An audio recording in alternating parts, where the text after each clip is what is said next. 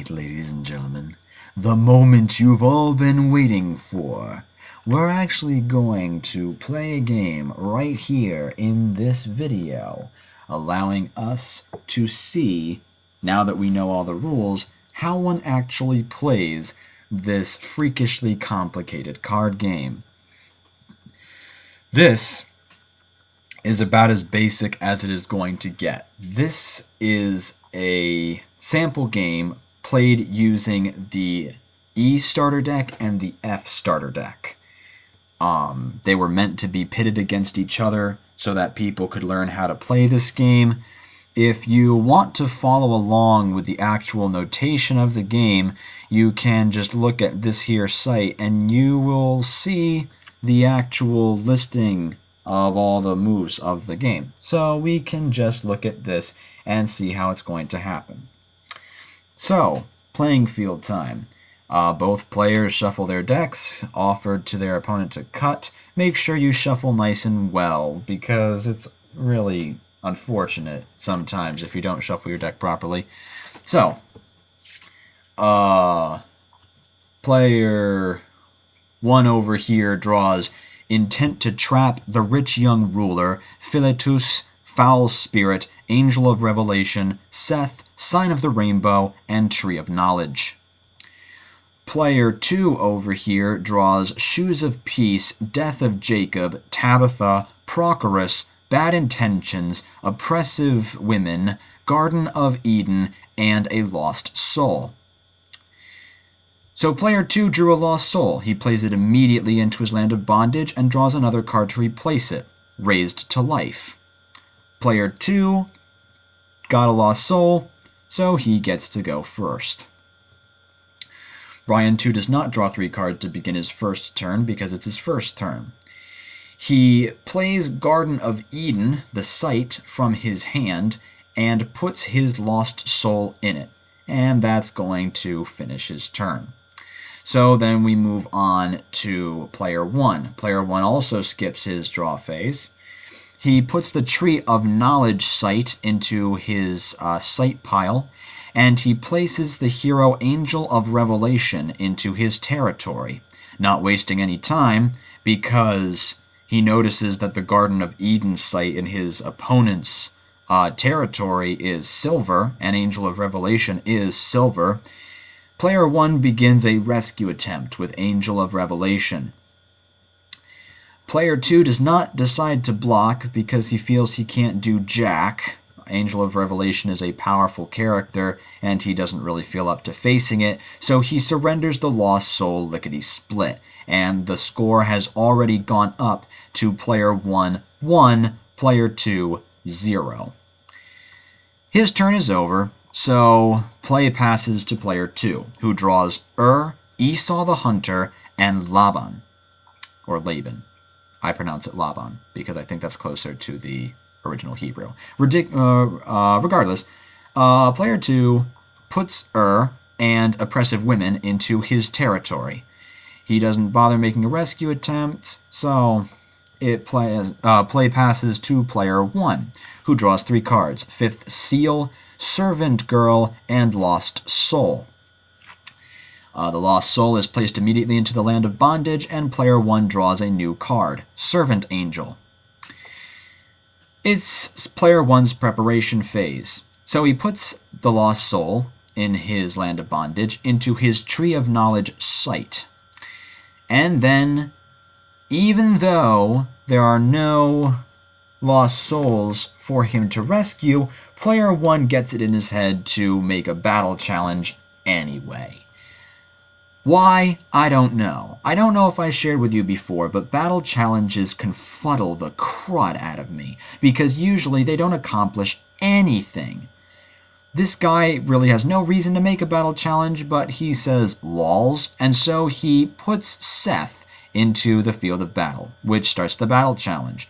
Now, understand, player 2 doesn't have to do anything. Player 2 is really not being attacked. He is being offered a battle challenge. He doesn't have to accept it. But he does. So he puts an evil character to block Seth. So he goes ahead with Seth is losing by numbers. So Player 1 gets initiative, and he activates the enhancement Sign of the Rainbow. Sign of the Rainbow would allow him to negate and discard the last evil enhancement played in current battle. No evil enhancement was played in the current battle, so that does absolutely nothing. Initiative passes to so, because, yeah. So, then decides to activate the Bad Intentions enhancement, which brings him up to 9-9. Seth is losing, and player 1 doesn't do anything about it. So, Seth lost. Seth gets discarded, all enhancements in battle get discarded, and that is the end of that turn. What an accomplishment. Player 1 should slap himself across the face, and player 2 should slap himself for even accepting the battle challenge, but I digress. It's player 2's turn now. He draws 3 Lost Souls, Gaius, Freedom, and a Lost Soul. Sucks for him. He plays the Lost Soul into his Land of Bondage and draws a replacement, Murder. It's his preparation phase. Brian puts the Lost Soul into his sight, and then he puts Gaius into his territory. Since the Lost Soul in player 1's Land of Bondage is in a gold site, it's only going to get rescued by a gold hero. Noting this, player 2 decides to start a rescue attempt with the gold hero, Gaius. Player 1 blocks with the Foul Spirit evil character. One of the nastier cards in the entire game. It allows you to negate all special abilities on all character and enhancement cards. This is a double-edged sword, mind you. Foul Spirit negates all special abilities on characters and enhancements, except for his own special ability. That means anything that his opponent plays, and that does mean anything he plays. So that can be problematic for both characters. Foul Spirit has initiative. So he activates the enhancement Intent to Trap, which will bring him up 3-3, but the effect of Intent to Trap, much to his chagrin, is negated by his own special ability. Gaius is losing by numbers, so he proceeds to activate the enhancement Shoes of Peace. Again, Shoes of Peace will not have any special ability activate because it is negated by Foul Spirit, but that's going to bring Gaius up enough to cause Foul Spirit to be losing. Player 1 does not play any other enhancements, so Foul Spirit loses. He is discarded, as well as all enhancements used in battle by both the hero and the evil character. Player 1 hands over the Lost Soul in his sight. Don't ask me why, because he could have released the other one, but he decided to do that anyway. And that brings the score to 1-1.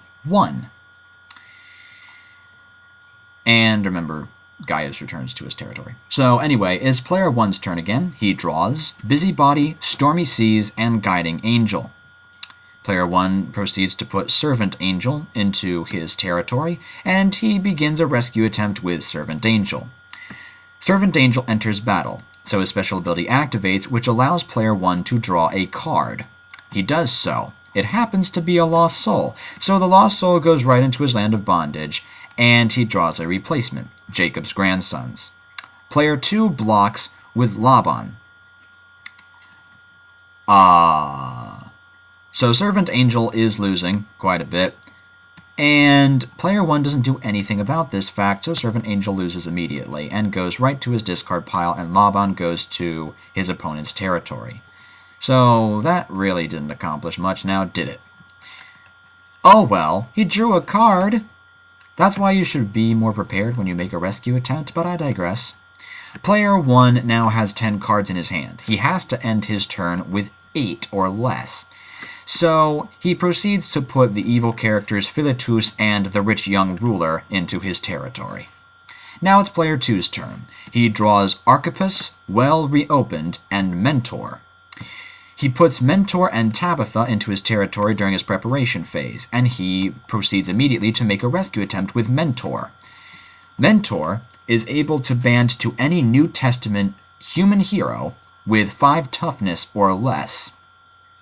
Player 2 selects his New Testament hero, Tabitha, which has less than 5 toughness, is human, and is from the New Testament. So he bands her into battle, bringing him to a grand total of 11-10, which means serious business. Also, the first time Tabitha is going to be discarded, she goes to her owner's territory instead, which is pretty cool. Player 1 gets scared off immediately by the double digits and surrenders the lost soul immediately to his opponent, without blocking at all. That brings the score to player 2 2, player 1 1, and that will end player 2's turn. Player 1 begins. He draws 3, Grievous Departure, Peter's Lie, and Fruitless Tree. He skips his preparation phase completely and goes right to his battle phase, where he makes another rescue attempt with his trusty Angel of Revelation. Player 2 blocks this time with Laban, who has higher stats than Angel of Revelation. Angel of Revelation is therefore losing by numbers. Player 1 has initiative and activates the Crush card, Fifth Seal, which will bring him up 3-3, allows him to search his discard pile for a hero and place it on top of his draw pile. He immediately chooses the Servant Angel that he lost so easily last time and places it on top of his deck for him to draw next turn. It also brings him up 3-3, so now Laban is losing by numbers. This time player 2 therefore has initiative, and he doesn't play anything. So Laban is being defeated, he is defeated, and is placed in his discard pile. Angel of Revelation returns to his territory, Fifth Seal is discarded, and player 1 gets another lost soul, which will bring us back to a tie. Now it is 2-2. Player 1 ends his turn, and player 2 begins his. He draws the cards Deluge of Rain, God's Animals, and a Lost Soul. The Lost Soul is immediately put in the Land of Bondage, and then a card is drawn to replace it. Yes, so he draws another Lost Soul, which kind of sucks. But he then plays another, and he places it into his Land of Bondage, and he draws Wedding Party. So he spends his preparation phase by putting Progress in his territory. There is no lost soul that he can rescue. He makes a battle challenge with his Progress. Player 1 is like, get that out of here. He does not accept the battle challenge, so Progress just goes back to where he came from. And then player 2 proceeds to put Archippus and Esau the Hunter into his territory. Player 1 is... it's his turn again. He draws the Servant Angel that he was able to salvage from his discard pile. He also draws Lewd Men and a Lost Soul. The Lost Soul is immediately put into the Land of Bondage. He draws a replacement, Angel of the Lord. Quite the replacement. In his preparation phase, player 1 puts his Lost Soul into his Tree of Knowledge site, and then he begins battle. He makes a rescue attempt with Angel of Revelation again. Player 2 blocks with Oppressive Women this time. Oppressive Women has initiative because she's losing by numbers, and proceeds to activate another Crush card, Deluge of Rain, which discards all cards in battle. Player 1 can do nothing about the fact, so Angel of Revelation and Oppressive Women are losing by mutual destruction by mutual removal. They are both discarded along with Deluge of Rain, and the rescue attempt is not successful because it's mutual destruction by mutual removal. So that didn't end up working. To end his turn, player 1 puts Servant Angel, Servant Girl, and Guiding Angel into his territory. It is player 2's turn. He draws 3 cards, all 3 of which happen to be Lost Souls. Talk about no luck at all. He places all 3 Lost Souls into his Land of Bondage and proceeds to draw 3 new cards: Slave Trade, Dishonest Trader, and Love of Jesus. He skips his preparation phase completely and proceeds with a rescue attempt with his Gaius. Player 1 blocks with Rich Young Ruler.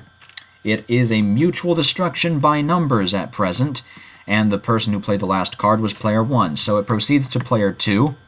He has initiative, therefore, and he activates the crush card Wedding Party, which will bring him up to 10-10, and it allows him to search his opponent's deck for a lost soul and put it in his Land of Bondage, as if the guy doesn't have enough.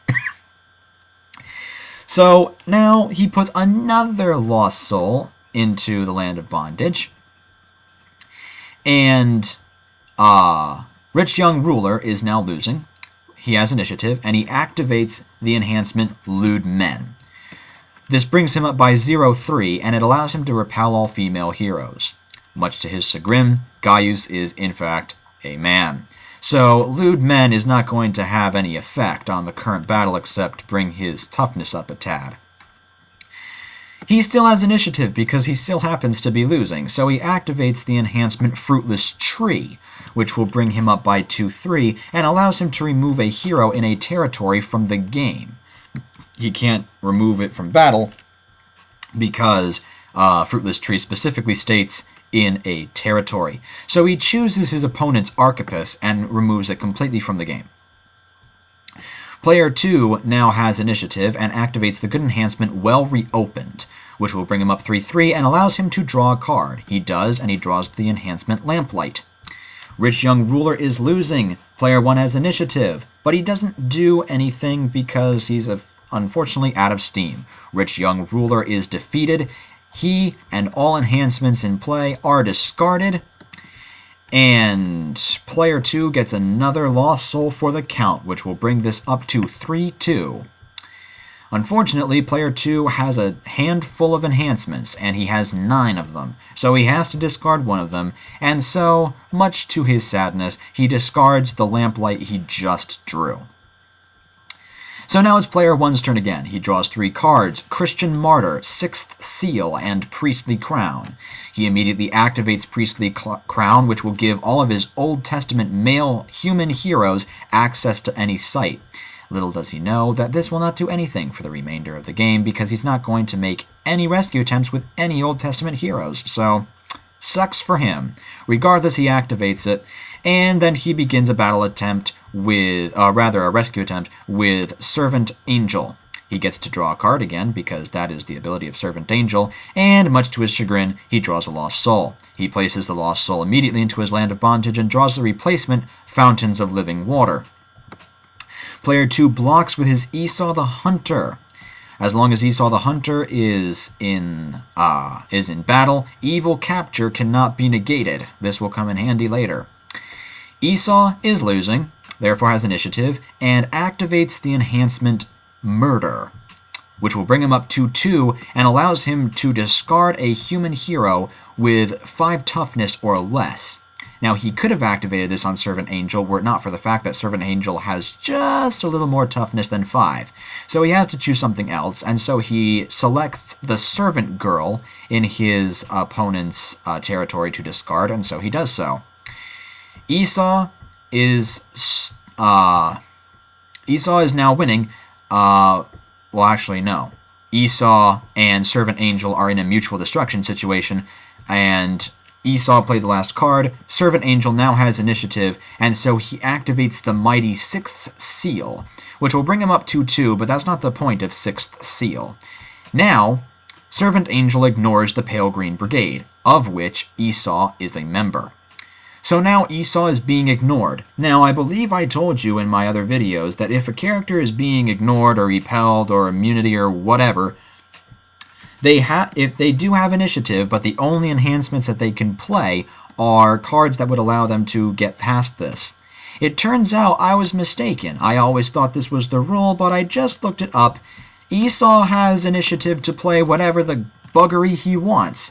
He's not going to get any further if he doesn't take care of this ignore/immunity/repel thing, but he can play whatever he wants, and so he decides to. Esau decides to be a real jerk and decides to activate an enhancement that's not going to affect Servant Angel, but it's going to get rid of another hero. He activates the card Death of Jacob, which is going to bring him up to 2, which again won't change a blasted thing as far as the battle is concerned, but allows him to discard a hero in a territory. So he selects his opponent's last remaining hero in his territory, Guiding Angel, and for some reason, the immortal being Guiding Angel dies. I digress. So, player 2 can't do anything else. Player 1 is still winning by ignore. Servant Angel wins. All enhancements are discarded. Esau was defeated by ignore, so he actually goes back to his territory. Servant Angel goes back to his territory, and there's another lost soul for player 1. So the count goes now to 3-3, and we're tied again. Play passes back to player 2. He draws 3 cards, Jude, Burial, and Chloe. In his preparation phase, he immediately activates his Burial, which allows him to discard any lost soul in play. This is only going to make any sense if he discards his own lost soul, because if it's discarded, he can't rescue it, so he discards one of his lost souls. And Burial also goes straight to the discard pile. He begins a rescue attempt with his Mentor. And Mentor bands with Tabitha again. And player 1, again, is scared off completely by the double digits, and sacks another lost soul, which will bring the score to player 2 4, player 1 3, and that will end player 2's turn. It's player 1's turn again, and he draws Jubilee, 7th seal, and 4th seal. Player 1 is in a spot. He has to work pretty hard now, because if player 2 rescues one more lost soul, he's going to win. So he's going to try and beat him to the punch. He begins a rescue attempt with Servant Angel again, which will allow him to draw a card, and he draws 7th Trumpet. Player 2 blocks with Esau again. Remember, evil capture cannot be negated. Esau is losing again, so he has initiative, and he activates the evil enhancement Slave Trade. He wants to. But actually, player 1 quickly plays Angel of the Lord, a good dominant, which can be played regardless of initiative because it's a dominant, which allows him to discard any evil character in play. He immediately selects his opponent's Esau, and so Esau the Hunter gets discarded before he can do anything.